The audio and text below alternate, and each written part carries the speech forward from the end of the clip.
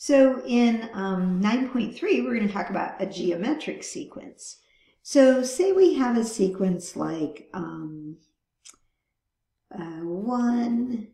2, 4, 8, like that.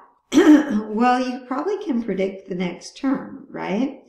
So if you take any two consecutive terms and you do a division, you're going to get what's called the common ratio. Okay, so I'm ahead of myself.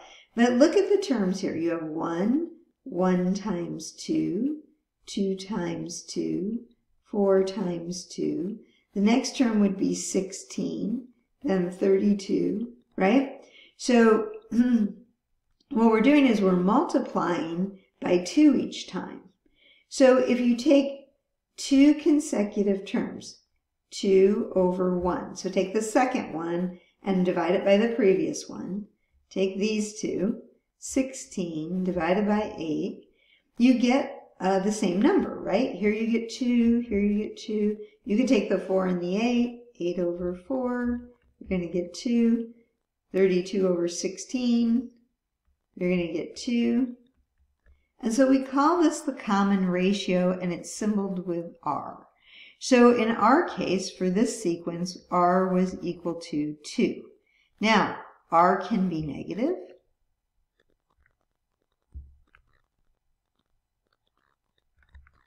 And R can be a fraction. I should say a rational number. It could be a decimal too.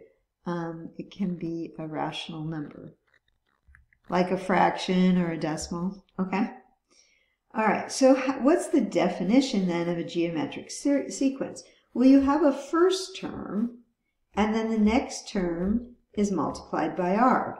The next term, well, it's A times R, A sub 1 times R times R. But we're going to write that as A sub 1 R squared. So let me make a little bit better sequence here.